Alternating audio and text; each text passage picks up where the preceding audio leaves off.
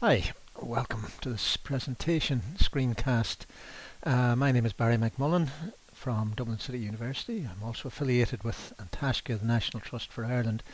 This is an extended version of a presentation first given on Friday the 9th of March 2018 at the Nuclear Free Local Authority All-Ireland Forum Spring Energy Policy Seminar in Omagh, Northern Ireland. And my title is, Where is the Low Carbon Energy Vision Ireland Needs to Mitigate Climate Change and How Can It Be Delivered? As I mentioned, my primary academic affiliation is with Dublin City University, where I'm an electrical engineer. I'm in the School of Electronic Engineering in the university. I'm also a member and a past chair of the Antashka Climate Change Committee. Antashka is the National Trust for Ireland, one of the longest standing environmental NGOs in Ireland. But I will just mention that everything I'm going to say in this presentation is in a personal capacity and is not on behalf of and doesn't necessarily represent policy on behalf of Antashka. The title was the one suggested to me by the conference organisers, and I'm very grateful to them for giving me the opportunity to speak to this.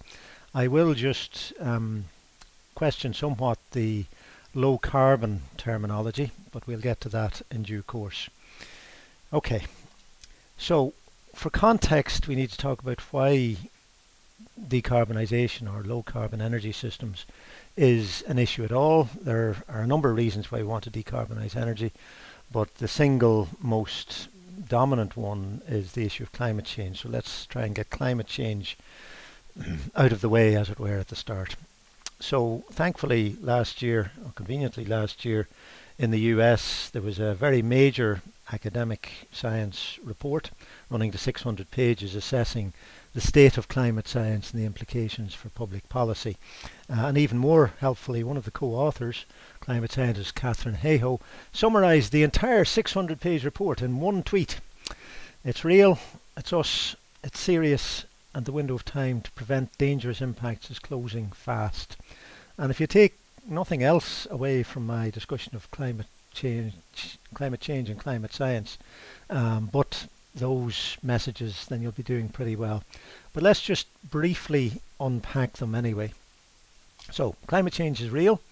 This can be represented in various ways, but particularly like this temperature reconstruction, going back essentially to the depths of the last ice age. So at that time, global average surface temperature was approximately 3 and a bit centigrade degrees below the average in the last 10 to 12,000 years. That is to say, below the point, the level at which the entirety of human organised civilization, settled civilization based on agriculture, large-scale city-based civilization, the entirety of that has happened while temperature has been in this region. The ice age was about 3 degrees below that, 3 Celsius degrees below that. We have an instrumental record for recent temperatures, which is this blue part of the chart here, and also the red part. And that basically shows that there has been a very sudden, abrupt spike upwards in global temperatures, which is in historical terms quite unprecedented. So yes, there is natural variation in global climate and in temperature, but this is not natural. This is the fingerprint of human activity, and you can see it dates from roughly the 1800s, from the Industrial Revolution, from the exploitation of fossil fuels and the release of carbon dioxide from fossil fuel combustion at progressively greater and greater scales. This orange line is a projection of the trajectory that the global temperature is on if we continue with our current extremely high rate of emissions affecting the global atmosphere. And that would place us easily 3 degrees above the average over this period of human civilization.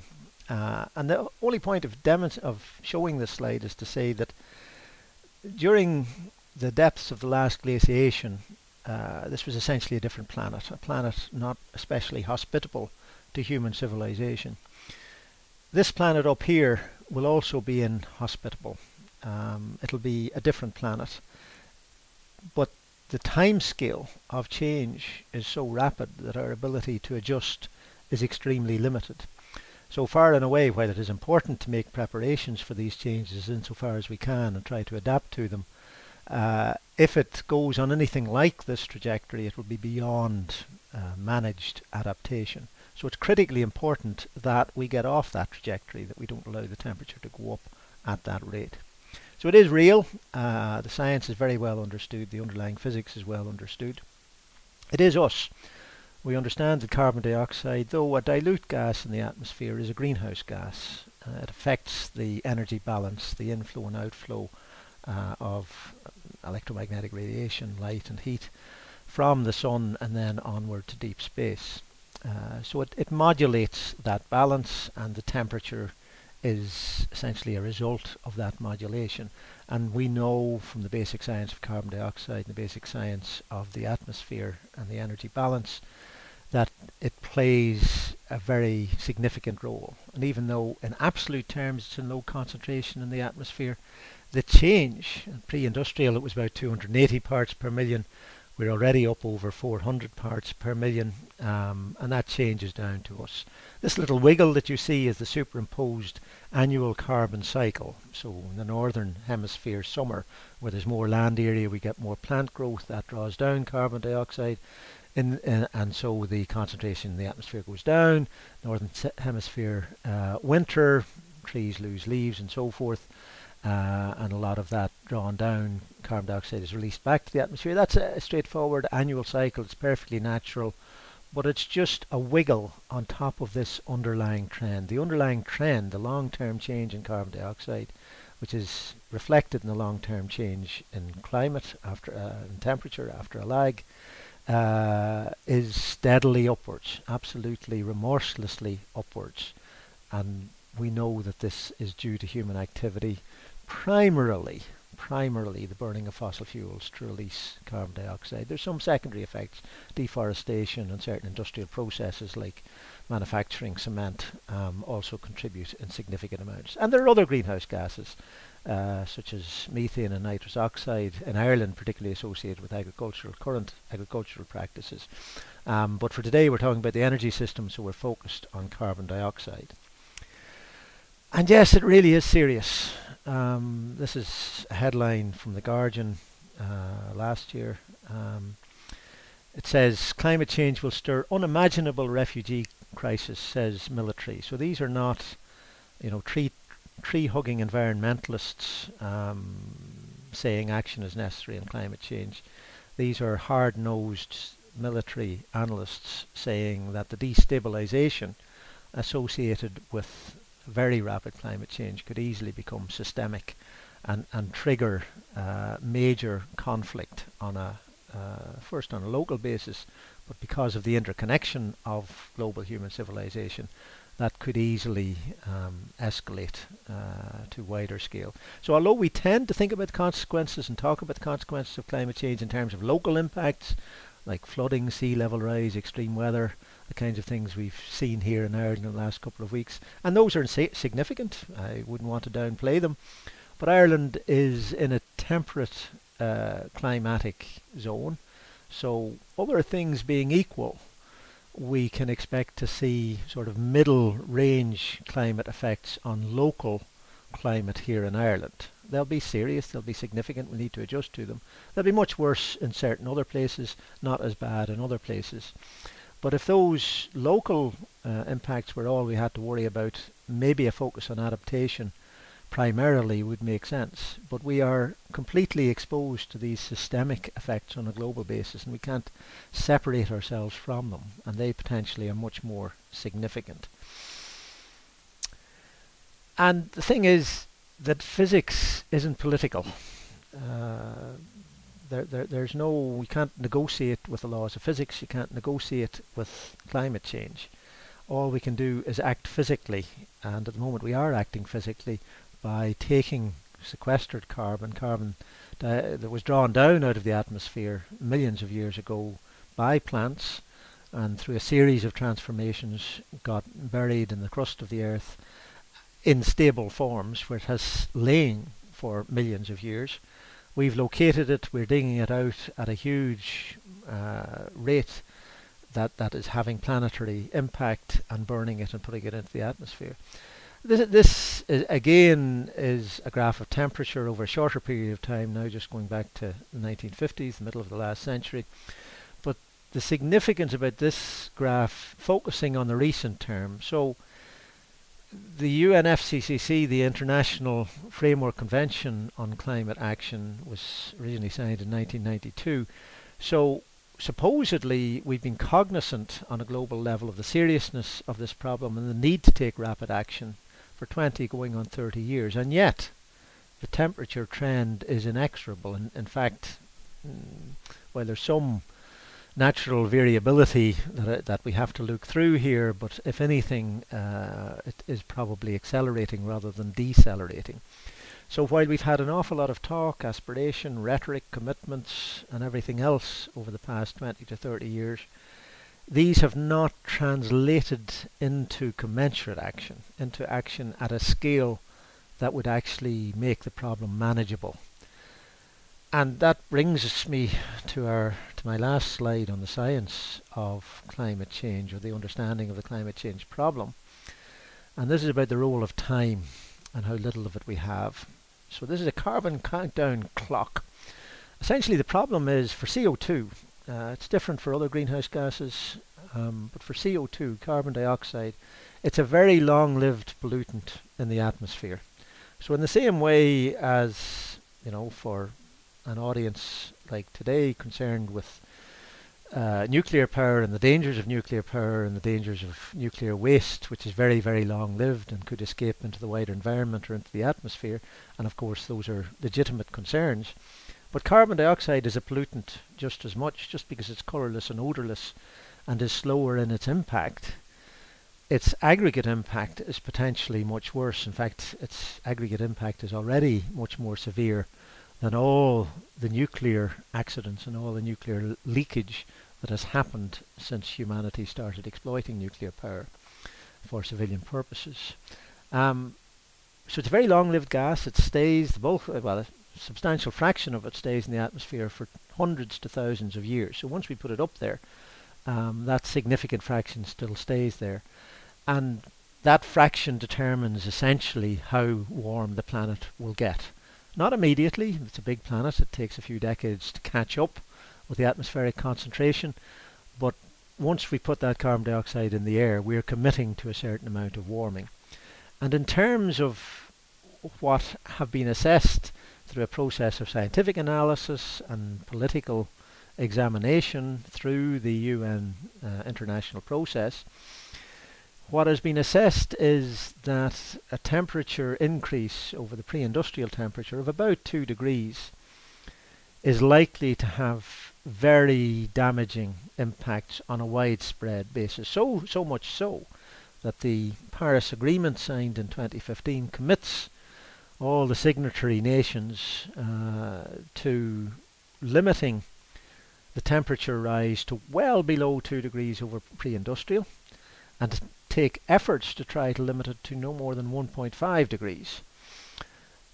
And that means there's a limit to how much more carbon dioxide we can put in the atmosphere, and we can calculate that limit. There's some uncertainties about it, but basically we can calculate that limit. So you read this diagram like a clock, like it's 100 years, as if we had 100 more years of burning fossil fuels, if we could go all the way around this clock. And now you pick a temperature target. Well, Paris says 2 degrees, but as I say, there's a degree of uncertainty in exactly how much warming we get for a certain amount of carbon dioxide. So the Paris Agreement says we want to stay well below 2 degrees. Well, a very minimal interpretation of that would be we want at least a 2/3 chance, or 2/3 probability of staying below 2 degrees. Well, if that's your target and you keep on globally burning fossil fuels at the current rate, then we have only about 19 years. Well, actually it's less than that. This clock dates from the start of last year. So only about 18 years from today. In fact, global emissions went up slightly last year. If you take seriously the Paris Agreement language around 1.5 degrees, say we want to have at least a 50-50 chance of limiting to 1.5 degrees, then we've only got 8 years, well in fact 7 years from the start of this year left at current emissions levels. So we don't have very much time. We have maybe 20 to 30 years at the most generous to take dramatic radical action. It would have been much better, much better, if we'd been taking radical action 20, 30 years ago when the scientists originally diagnosed this problem. We didn't. And every day that goes by, every month that goes by, every year that goes by, with inadequate action, and this is the test, it's not enough to take action, the action has to be adequate. We have to do what's necessary rather than what's convenient. And every year that goes by with inadequate action means that the action we then need to take is that much more dramatic, that much more radical, that much more challenging. And that changes everything, this understanding of the predicament we're now in. And this is my slight argument with the low carbon terminology. In relation to CO2, simply going to a lower level of emissions is no longer enough because it continues accumulating in the atmosphere. Even getting to zero, which would stabilize the atmospheric carbon dioxide level, zero net carbon between natural processes that it removes it and human processes that are putting it into the atmosphere. Even zero carbon is most likely not enough at this stage. We are likely to overshoot the level of carbon that would be consistent with the temperature targets that give us a chance of managed adaptation. Let's say well below 2 degrees on a global basis. So zero carbon is most likely not enough at this stage. We're probably going to overshoot that safe level, and we need to plan for making significant net removals of carbon dioxide from the atmosphere and putting them back into some form of safe storage. And we have very little time. It's measured in a few decades, 2 to 3 at the outside, to really take decisive action. If we squander another 2 to 3 decades, the opportunity for decisive action will be gone, and we will be faced with triage, with managing a situation that is on a global basis rapidly running out of our control.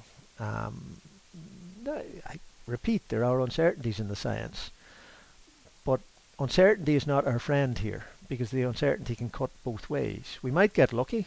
The temperature mightn't rise quite as fast, quite as quickly at our current emissions levels. So it might transpire that we have an extra decade, but we might get unlucky also. That's a problem with uncertainty. And if we get unlucky, then the temperature will rise, or the climatic impacts will turn out to be more severe at lower temperatures, or we'll lock in unexpected tipping points in the global system, which is very complex. So uncertainty is not our friend. Prudential action here means throwing everything at rapidly reducing our emissions, particularly of CO2, but also of other greenhouse gases. And there's a problem here. There are many problems here, of course, but one of them is that wider society, certainly in the developed worlds, in certain very exposed developing countries where they're at the front end of climate impacts, this challenge is better understood.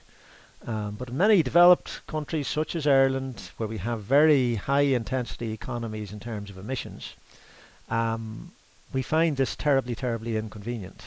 And by and large, the majority of citizens are not very much aware that this is an issue. It's not appearing very much in public discourse or in the mass media or in political discussions. It comes up at intervals, and then there's a lot of rhetoric and a lot of hand-wringing, and then it goes back into the background. And by and large, citizens, for the moment at least, are assuming that this is being looked after. It'll work out. Or maybe it's all a hoax or something, which is simply not the case, of course.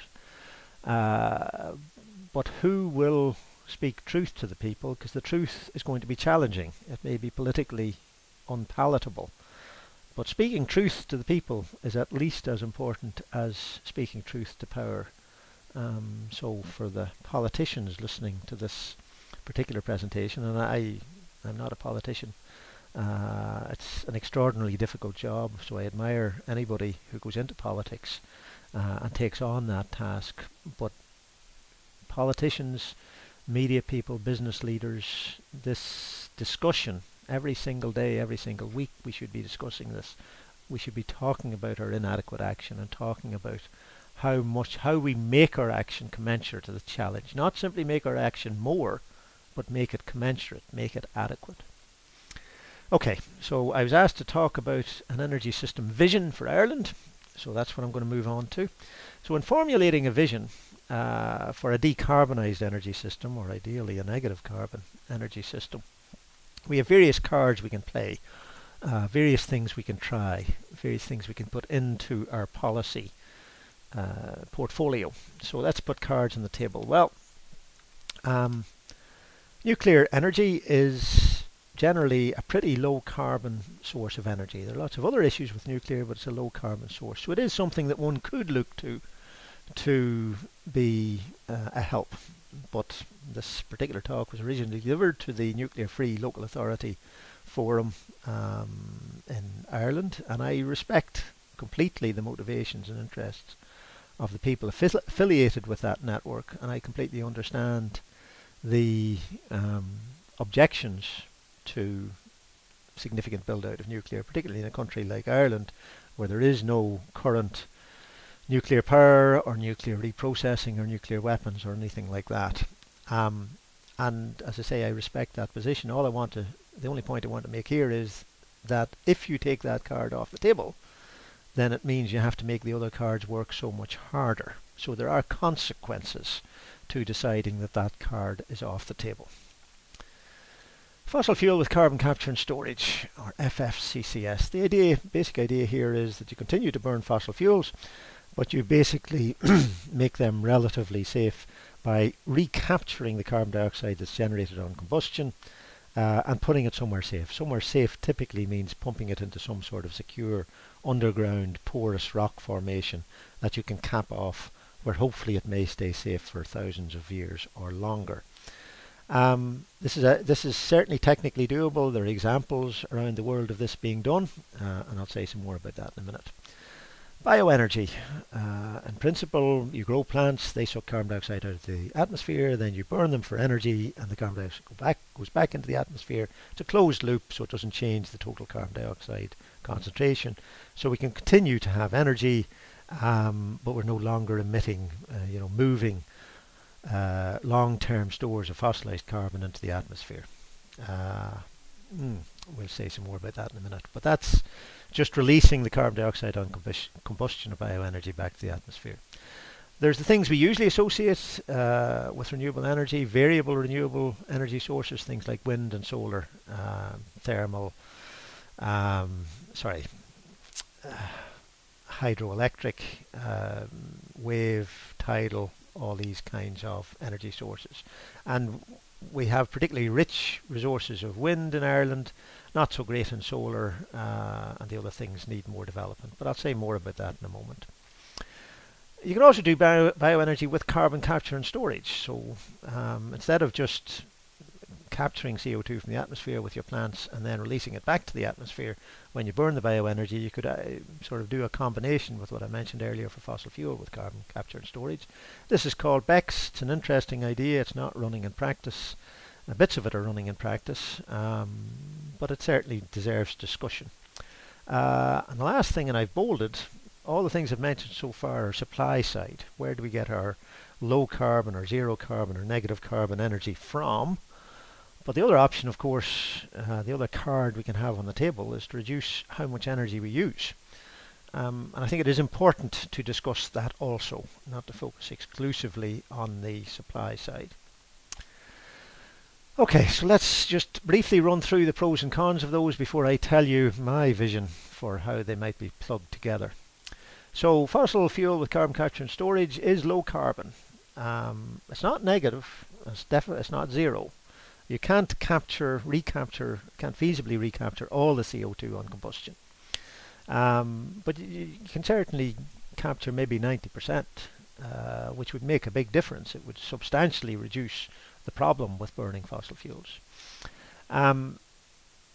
in the case where you're using the fossil fuels to generate electricity, then the electricity is there when you need it. You can have fossil fuel stores in more or less plentiful supply or stocks, and you burn them as you need them, so it's on-demand, dispatchable electricity. That's a definite plus. This capture process requires a lot of technology to do it. It's not feasible to do, say, in a small home domestic heating boiler. You're burning fossil fuels there, but it's not feasible to recapture the CO2. It's just too expensive to do on a very small scale, and you need a whole lot of transport then for the CO2 that you've captured. Or for mobile, you know, if you're burning the fossil fuels, your petrol or diesel in a car engine, or your jet fuel in an aeroplane, it's not feasible in those mobile applications to recapture the CO2. So this FFCCS idea doesn't work directly for heat energy or transport energy as we currently know it. And of course, doing the capture and compressing and pumping it underground all requires energy as well, so you don't get as much energy out. You've got the so-called parasitic load. And of course, you need somewhere to store the CO2. You need to be confident that it's going to stay there. You have to monitor it potentially for thousands of years. These are not trivial things. I said you could capture maybe 90% of the CO2 associated with fossil fuel combustion, and that is true at the point of combustion. But there's also emissions associated with extracting the fossil fuels, the so-called upstream emissions. Of particular concern there is methane. So anywhere where you're extracting or piping or compressing, transporting natural gas, which is methane is the essential component, natural gas.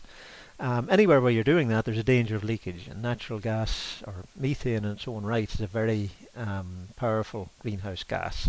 So these upstream emissions are problematic. There's also general energy, which, you know, the machinery for excavation and transport and so forth currently runs on fossil fuels itself. So there's unabated CO2 emissions associated with that as well. So this does limit the effectiveness of, all of these things limit the effectiveness of fossil fuel CCS. And there's also a question mark over public acceptability.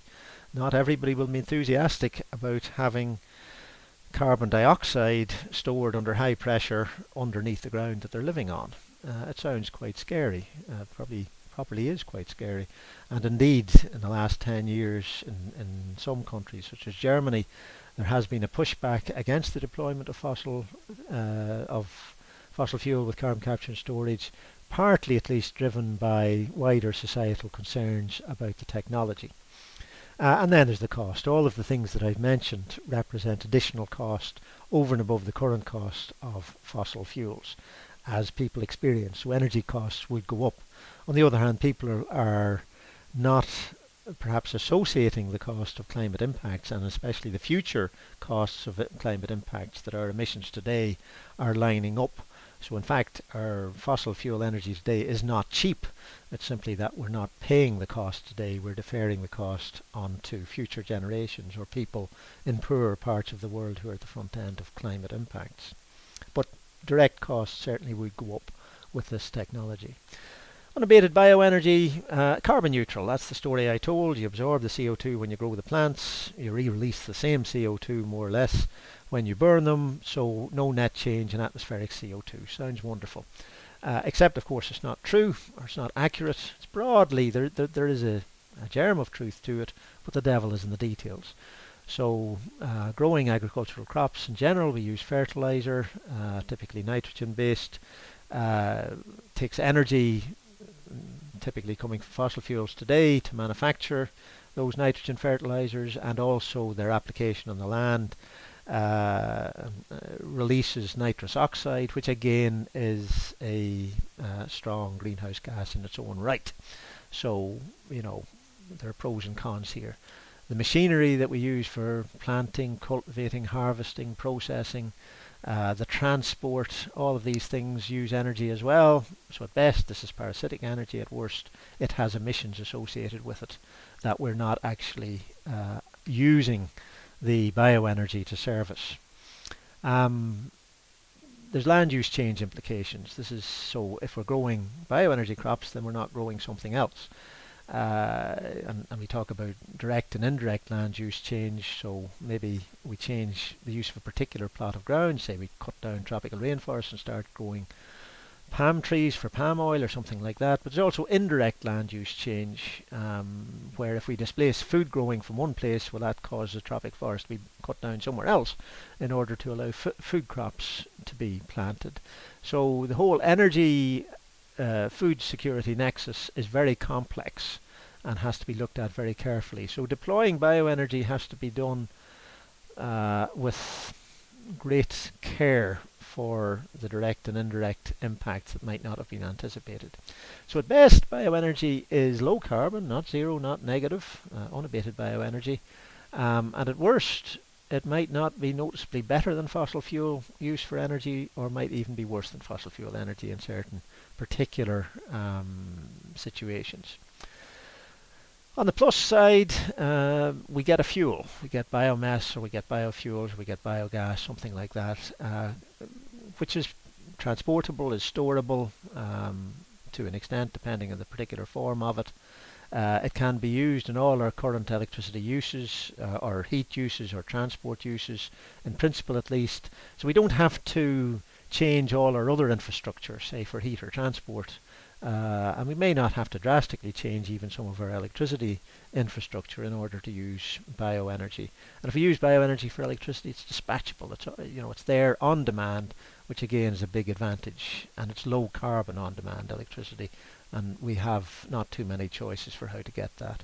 And arguably there's a specific Irish indigenous opportunity in bioenergy. We have certain feedstocks already available, or that could be made readily available. So food waste is actually a problem in Ireland. There are crop residues that currently have no economic value, or very little economic value. There's waste from sawmills, there's vegetable oil waste. Things like this can be exploited for bioenergy, and if they displace fossil fuels, that should reduce net emissions. We don't have that much forestry in Ireland, which in turn means, in principle at least, we have scope to have a lot more forestry, and then we could use that for bioenergy. But there's a lot of question marks around that, not least because the rotation timescale is very long there. We're into multiple decades, 20, 30, 40 years, to regrow forest, or to grow new forest from scratch. And as I mentioned, our climate change crunch in terms of energy emissions is of that timescale or shorter. So we really need things that kick in faster than that. Short rotation, annual or biannual crops, things like miscanthus, willow, grass even, these are possibilities. There are various others. They're probably a better bet, and we have conditions in Ireland that would allow their growth. If we displaced ruminant agriculture systems, such as beef, dairy, sheep, because they're responsible for high methane emissions, then we get a kind of a double benefit there. We get bioenergy on the one hand, and we reduce a different kind of greenhouse emissions from certain existing land uses. So this is a beneficial land use change potentially in certain cases. There are many different bioenergy use pathways, but if we process to biogas, or to biomethane in particular, then we can exploit our existing gas network, which is currently fed with natural gas, but we can continue to get value from that gas network and from appliances and so forth that are dependent, investment that's already dependent on the use of gas. So we can extend the use of gas somewhat by bioenergy pathways that generate biomethane. But overall, we have to recognize that there's a very finite potential here. The land-food nexus, the land use competition, ecological risks. If we start making over huge tracts of land on a global basis to bioenergy crops, there will almost certainly be ecological dangers that we haven't anticipated because the systems are so complex. So the message there is, whatever bioenergy we do use, and there probably is a role for bioenergy, we need to use it to maximize the climate benefit, because it's a finite resource. And then of course there's the cost. It is a more expensive, in direct cost terms, a more expensive form of energy than fossil energy, so our energy costs, as we experience them, would go up with a big shift to bioenergy. On the other hand, as I mentioned, we're not experiencing the true costs of fossil energy, so the long-term cost, the cost to future generations, if bioenergy is managed in an appropriate way to ensure it genuinely is yielding lower emissions. As I say, there's lots of question marks over that, but if it's subject to very, very robust criteria and management and limited exploitation, then it could be a significant contributor.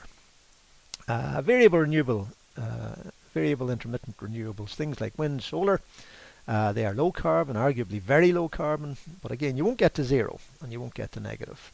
Why not to zero? I mean, when the wind is blowing and a wind turbine is turning, there's no fuel being burnt, there's no CO2 emissions there, so how is it not zero? Well, the reason is that there are embedded emissions associated with the construction of that wind turbine and everything that goes with it, the transmission lines and the cables and the machinery and so forth. So the concrete, the steel, the manufacturing processes, all of that currently involve emissions, and they essentially mean that over its lifetime a wind turbine we build today is not quite carbon zero, certainly not carbon negative, but still it's a lot lower than unabated fossil fuels, certainly. The technologies we currently have directly only give us electricity, so they don't directly allow us to address the other two big sectors of our energy use, heat and transport.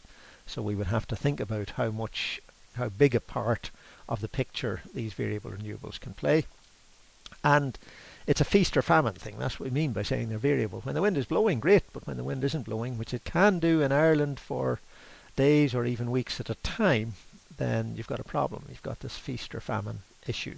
And we currently, although there's a lot of work going on in storage technologies, and people wax lyrical about battery technology and how rapidly the costs are coming down, but they're not coming down nearly rapidly enough to make seasonal timescale storage of large amounts of energy in electrical form or electrochemical form in batteries really realistic. And again, we can't wait for half a century of technological development. We have to deploy what we can deploy today. And there's the question of public acceptability or support. For wind in Ireland, there has, for very understandable reasons, been a reaction against it in many parts of Ireland, onshore wind, and it certainly is becoming progressively more difficult to gain community trust and community acceptance and support for onshore wind projects, and that, as I say, I think many mistakes were made, some lessons have been learned, but there's work to be done to regain public trust that this really is an important thing we can do. Offshore wind exploitation is probably easier, and costs are certainly coming down, and Ireland has really a wonderful offshore wind resource to draw on. In terms of our indigenous energy resources, in principle that resource is the most readily accessible one, can make the biggest contribution in the few decades timescale that we have to take really strong action, in my opinion. There's also public acceptance of transmission lines. Most of the people at this forum will be aware of the controversy around just the north-south electrical interconnector, which is not directly about renewable energy, it's only very indirectly about renewable energy, but the opposition to that infrastructure build-out is indicative of waning social acceptance for that big infrastructure. But re-engineering our electricity system to have much more variable intermittent renewables as part of it will necessarily mean some significant re-engineering of transmission and distribution infrastructure as well, and we will need to gain public support for that if it's to happen. Cost is an issue, and you'll all be aware that costs have declined, and there's a lot of talk about how wind and solar are now cheaper than nuclear, or cheaper even than fossil fuels in certain circumstances, and so it's a no-brainer to switch to these things. And there is a strong element of truth in that, but it's not the whole truth. So I want to give you the big caveat on that story. I'll quote this from a recent book by Heinberg and Fridley. They say, engineers will certainly make every effort to adapt new energy resources to familiar usage patterns. We can, to a certain limited extent, press solar and wind into the mould of our current energy system by buffering their variability with energy storage technology and grid enhancements. So the point here is that feast or famine, use it or lose it, variable energy sources are not plug-in replacements for our traditional dispatchable electricity sources. Okay, so we have to do something extra to work them into that mold. Anyway, to continue the quote. But the larger the proportion of our total energy we get from these resources, the variable resources, the more our buffering efforts will cost us in both money and energy. Past 60 to 80%, the need for storage and redundancy will likely explode. It doesn't just go up linearly the more of these you use. At a certain point, is it 40%, 50%, 60%? But as you push to very high penetrations of these variable renewables, then the integration costs, the costs of managing their variability, rises very, very rapidly. So finally, the goal of a near 100% variable renewable grid-based electricity system is a subject of great controversy and research, but it remains theoretical. Okay, so it's very unclear how far we can go. But it's also clear that we can go quite a long way. Okay, so this is caution about assuming we can get to 100% or even nearly 100% just from these variable intermittent renewables, and caution about the costs. As we push to progressively higher levels of integration, the costs will go up significantly, despite the cost reductions that, and they're great, but the cost reductions that we've experienced. But to some extent we may be moving into the territory of diminishing returns on those reductions, certainly for the more established variable renewables, particularly wind and solar. Okay. Bioenergy with carbon capture and storage, we've already talked about bioenergy, but the big change with this is that if, when we burn the bioenergy or combust it, if we recapture the carbon dioxide, well then maybe we can get to net carbon negative, because the plants, as they grew, took carbon dioxide out of the atmosphere. If we don't release that back to the atmosphere, but instead bury it deep underground or something like that, then maybe we can actually get net drawdown of carbon dioxide from the atmosphere. But it all depends. As I mentioned, the carbon balance even for unabated bioenergy depends on the details of the particular bioenergy pathway. So whether you'll actually get to carbon negative, the devil is in the details. But there is no doubt that combining bioenergy use with carbon capture and storage will do significantly better than unabated bioenergy use. So, as I mentioned earlier, the bioenergy resource is going to be very finite and limited, and we want to be careful about expanding it too rapidly or to too great a scale.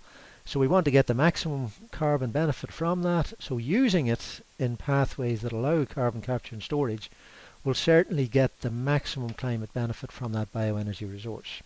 And the good thing is, although again because of the CCS constraint to large fixed plant, not small boilers or small internal combustion engines on vehicles, realistically the primary use for BECCS, bioenergy with carbon capture storage, would be for electricity generation or maybe for large scale heat and industrial processes, but not for domestic heat directly or for transport. So that's a limitation. But it is dispatchable, unlike the variable intermittence. So maybe there's a complementary role here that the variable intermittence, which as I say have a penetration limit, maybe 50%, maybe 60%, maybe 80%, but certainly a penetration limit there. So bioenergy as a dispatchable resource could help complement the variable renewables. But the usable resource remains highly constrained, and this all relies on proving carbon capture and storage. And we only have small demonstrators really running in the world at the moment. And that also links back to the cost of BECCS in general and the cost of carbon capture and storage. We need to actually deploy carbon capture and storage at scale to find out really what the costs are, and more to the point to drive those costs down by learning from the experience of deploying it. I'll just mention on the side here again, the audience for this forum will be familiar with the so-called renewable heat incentive scandal in Northern Ireland, where it turned out that due to the design of the scheme, it far from being beneficial for climate, it led to the so-called cash for ash sort of practices, where people, it is suggested, were burning bioenergy fuels not for any actual heat benefit, but just because they could get more through the incentive scheme, get paid more through the incentive scheme than they had to pay for the fuel. So simply burning bioenergy fuels and throwing away the heat or using it very inefficiently was a profitable enterprise due to the poor design of the scheme. But that's the RHI scandal. I want to talk about a deeper scandal. So the EU Renewable Energy Directive is not currently aligned with strong climate mitigation, even though, if you read the documentation from the Commission, they'll say it absolutely is. But the problem is that within the EU definition of renewable, not all renewables are low carbon, and not all low carbon renewables, not all low carbon energy sources actually qualify as renewable under the Renewable Energy Directive.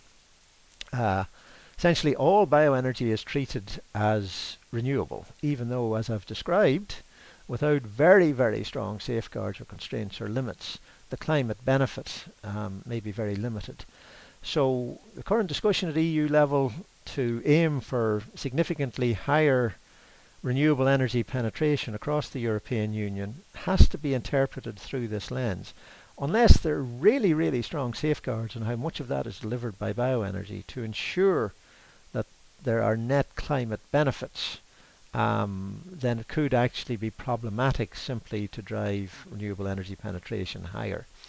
And the difficulty there is that the devil is in the details, and certainly a lot of scientific opinion that I've seen suggests that the current cautions being considered at the EU level, at the Commission level, are not adequate to meet these requirements. The net effect of the Renewable Energy Directive and these high penetrations is that unabated bioenergy use is essentially prioritised as an energy strategy. Unabated bioenergy, even though we know that in some cases that could actually be worse than unabated fossil fuel reduction, and certainly could quite commonly be worse than abated fossil fuels with CCS, or especially bioenergy with CCS. But the current incentive schemes are tending to have that effect, that because they don't distinguish the real climate benefit of different bioenergy schemes or different renewable schemes, in many cases it turns out that the cheapest form of renewable is bioenergy for heat in relatively small scale applications where there's no possibility of abating it, no possibility of CCS, and there aren't good controls of the overall emissions in the pathways. So naive promotion of unabated bioenergy, especially with multi-decade lock-in of infrastructure, so you incentivise the installation of capital plant and equipment for burning bioenergy that has a lifetime measured in decades. So it's locking in this not well constrained approach to energy to make sure that it contributes to the climate benefit, and you're locking it in for multiple decades when we have we don't have multiple decades to play with. So that's a highly questionable climate policy. But that kind of thing, building out unabated bioenergy, is precisely the expected intended effect of the current renewable heat incentive in Northern Ireland and in the UK, and the planned incentive for the Irish Republic, as I've understood it presented. And that is a concern. And I think it's scandalous, and it doesn't get talked about nearly enough. But back to the main line. I mentioned consumption reduction. There are various ways of doing that, in principle at least, but we need to talk about really deep consumption reductions. One method that was actually developed in the UK 10-15 years ago, in fact the origins date back about 20 years, a system called tradable energy quotas, or TEQs. The link there is to a document I submitted to the Republic of Ireland Citizens Assembly when they were discussing climate action. It gives details on that. But basically it's a way of applying a cap on how much energy we collectively use and having a system for arranging fair shares or rationing of it. So that would be a policy instrument that now people still have complete choice in how they go about achieving those reductions, but at the collective level the reductions have to be achieved. They will be achieved confidently, with confidence, and that's what we need in our policy now. It's things that will actually deliver with confidence. Aviation is a big controversial area of energy use because it is so emissions intensive. Flying an airplane, especially first class, is probably the single most emissions intensive activity that any human being can engage in, and it is engaged in hugely inequitably in terms of the global population. Only a relatively tiny segment of the global population use airplanes regularly. So they are disproportionately contributing to the climate problem. So the link there, freeride.org, is to a campaign for a way to approach that, not to eliminate air travel in the short term, but to certainly reduce it significantly, constrain it significantly, and make access to it much fairer. And I think that's a very reasonable thing to suggest and at least talk about. Of course, there are efficiency measures, so much better insulation on our houses and buildings and public buildings and businesses and so forth. Cogeneration or combined heat and power can also be an important contributor to more efficient use of energy and less use of energy sources for our energy services. But whenever we talk about efficiency, we have to be aware of rebound, or Jevons paradox. So efficiency is often sold on the basis that it'll save money. The problem with that is that if you save money, most people wind up spending, or organisations as the case may be, wind up spending that money on something else, and that something else may well involve emissions. And if it involves as much or more emissions as the original thing that the efficiency measure got rid of, then we're no better off and might even be worse off. So you need some combination of something like tradable emissions quotas with efficiency to ensure that you actually get the benefit of the efficiency, that you actually see emissions consistently coming down through those efficiency measures. So efficiency measures on their own are of, what shall we say, dubious value, questionable value. It's hard to be confident about the climate benefits of them. So they need to be part of a package that includes top-down limits on how much energy will be used and or how much emissions will be allowed. We have some mechanisms that claim to do that, but as you saw earlier, their practical effectiveness, the carbon dioxide concentration in the atmosphere tells a different story at the moment. So finally, I've shown you what cards are on the table. Where do I come out? This is going to be a qualitative presentation of a vision. There's a lot of detail here, and everything I say here is contestable. So this is my personal opinion. I'm speaking in a personal capacity, and all of it is contestable, and I invite contestation. Okay, but based on everything I've said, my first priority would be to reduce absolute energy consumption in a fair manner, and to keep on doing it deeper and deeper. Everything else from a technological point of view is much, much easier if the total energy demand is going down. Much easier than if it's continuing to go up. Okay, so this makes everything much easier. Furthermore, you don't intrinsically have to build new infrastructure to reduce absolute energy consumption, and you can do it much faster. And because we're now down to just a few decades for effective action, in the very short term, in the next decade, reducing absolute energy consumption really could and should be, in my opinion, front and centre. For local authorities, things you might particularly focus on: smart shared mobility, shared urban mobility, so getting rid of single passenger cars or even two passenger cars, that kind of thing. Much greater emphasis on things like cycling, cycling not just for leisure. I mean, that's fine as a hobby, but the main point here is not cycling for leisure, but cycling for instrumental purposes, actually displacing motorised transport. Spatial planning to support that, walkable environments. I'd love to see a network. I'm speaking to the nuclear-free local authorities network. I'd love to be speaking to the aviation-free local authorities network. I think that would be a very interesting catalyst for change if local authorities said, unless and until aviation can be made zero carbon, and the proposals at the moment really don't add up on that, then they would not participate in supporting aviation infrastructure or that kind of thing. That's just one example. I said that things like fossil fuel CCS or BECCS, bioenergy with CCS, or indeed the variable renewables, only directly address the electricity sector. They don't really address the heating and transport sectors, which today are just as big as the electricity sector. But one way to circumvent that is to electrify heating and transport. So we're familiar with electric cars, obviously.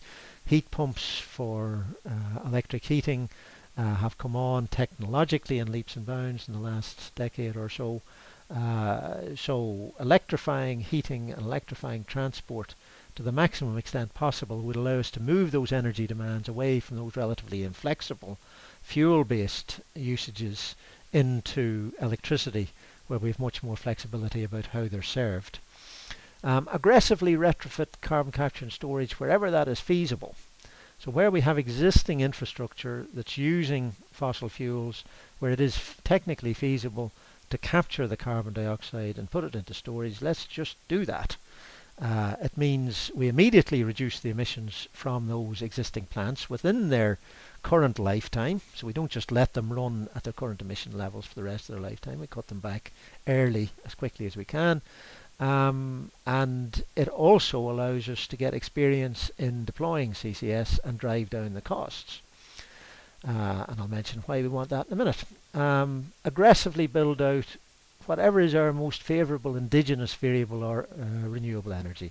And in my opinion, for the UK and Ireland, that is primarily wind. That's our best indigenous resource in the short term that we have the technology to deploy at greater levels. I know some people say we've focused too much on wind.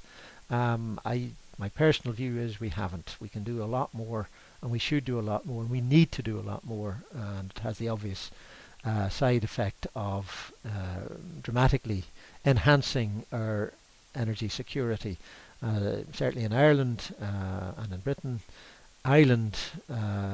geographic islands reliant on international trade, but the island of Ireland especially, heavily reliant for our energy on imports. The more we can max out on completely indigenous energy supplies, the better for our long-term security, particularly in an progressively insecure, climate-damaged global environment. And as I said, although the costs do potentially escalate very rapidly as you go to very high concentrations, getting up to 60% it appears to be very, very doable. And if we were at the same time aggressively electrifying heating and transport, well then we still have a lot more variable renewable to bring on stream before we'll be at 60% of a fully electrified energy system. So certainly for the next decade, 2 decades, we could build out wind, a certain amount of solar. There's a niche for it, but it's not, in my view, technically as attractive right now as deploying wind. We should deploy bioenergy, but very cautiously, only with direct verifiable climate benefits. So things like the indigenous waste feedstocks, short rotation crops, displacing ruminant agriculture system. And we should keep the door open to seasonal storage, so pathways for bioenergy that would support essentially moving energy from summer to winter, winter to summer, whatever, being able to keep energy in store for the time when the variable renewables are not available, or ultimately for doing bioenergy with CCS. And these factors strongly favour, in my view, methane-based bioenergy pathways via anaerobic digestion or gasification of biomass materials. The final fossil fuel gap, the dispatchable bit that is still left after we've gone to 60% variable renewables and we've done some prudent bioenergy deployment, then large-scale storage. So we deploy even more variable renewables and we use to synthesize something like methane, so synthetic natural gas, power to grid, along with large-scale methane storage. Something like that. It may not, there may be a role for hydrogen, there may be methanol, there may be other fuel types that we go to there. These things have relatively low energy efficiency, so the costs are still going up, but they are ways of getting rid of the final fossil fuel usages from our energy system, and they are feasible. The technologies are fairly well understood, and because time is now so short, we can't wait for new technologies. And we should be acting now, looking towards carbon negative, going beyond zero emissions from the energy system. So strategic deployment of forest, but leaving it in place. So building up timber carbon stocks, not cutting them down, not harvesting forestry, planting forests and leaving them alone for at least decades, multiple decades, unless we're sure that if they're harvested and burnt, that they'll be going into a carbon capture and storage pathway. Direct air carbon capture I haven't mentioned, but if we can have excess energy, low carbon energy supplies, then we can directly extract carbon dioxide from the atmosphere. There are other techniques, enhanced weathering, that we can also look towards. And again, for this particular audience, I know you want to take the nuclear card off the table, but these things are hard and time is not on our side. And so I'll simply leave it with you that it may be appropriate, because of the challenge, because of the existential challenge of climate change, notwithstanding all the things to object to, and I object to them with nuclear energy, simply saying that it should play no role at all, I'm not sure is ideal either. Okay, I was asked to say something about Brexit. I'll say something about Brexit. Please don't. I know that sounds silly and facile, but it is not absolutely impossible to move back from Brexit here in March 2018. So it's a serious suggestion, and I'm saying it from the point of view of a European citizen. The UK has delivered huge leadership at EU level in climate and energy policy over the past 15-20 years. Not quite as much in the last few years, but historically the UK has been hugely influential in articulating a vision of high ambition on climate and energy at the European level. That voice will be sorely missed with a hard Brexit scenario, and if any way can be found to come back from that, I speaking as a European citizen, I think that would be highly desirable. A parting thought. I'll read this. This is from another American climate scientist, Kate Marvel. You can see the headline there: "We need courage, not hope, to face climate change." She says, "As a climate scientist, I am often asked to talk about hope. Particularly in the current political climate, audiences want to be told that everything will be all right in the end. And unfortunately, I have a deep-seated need to be liked and a natural tendency to optimism that leads me to accept more speaking invitations than is good for me. Climate change is bleak, the organisers always say. Tell us a happy story. Give us hope. The problem is, I don't have any. And I can really empathise with that. And I know this is a very difficult message, but I want to say that in a strange way, hope is the enemy now, or at least hope that isn't founded on realistic action, commensurate action. The current way we have of talking about the climate problem is mainly about, well, what's feasible for us to do, what's affordable for us to do. But that's no longer the question we need to ask. The question we need to ask is, what is necessary for us to do? What is commensurate with the risks that we are already running and the rate at which we are rapidly increasing those risks? And hope doesn't help with that. What helps with that, I think, is courage. We have to be brave in talking to each other and talking to our politicians and talking to other people in vulnerable parts of the world and talking to other people who are very high emitters, even higher than we are here in Ireland. We need the courage to speak truth. We need the courage to make hard, difficult actions that are necessary to protect our children, their children, everybody's children. I say children, anybody today under 40 is going to be faced with very, very serious impacts, I expect, from this unravelling climate system we have. Okay. In closing then, I want to acknowledge the INETS project. This is a research project funded by the Irish Environmental Protection Agency. It's looking into the potential for negative emissions technologies in Ireland. I've given you the website there if anybody wants to read more about that. There's my email address one last time in case anybody wants to follow up with me. I'm very happy to receive emails. If you want to query any of this, the slide that I've just been running through there, it has had things highlighted in green like that, which are typically links that are clickable in the PDF, and if you go to this site you'll be able to find a copy of that PDF if you want to, so you can click through and follow those for more information. Thank you very much for your patience. As I say, this is an extended version. In Omagh I only had about 20 minutes, so I've obviously taken a bit longer to expand on the points, but I hope you've enjoyed it.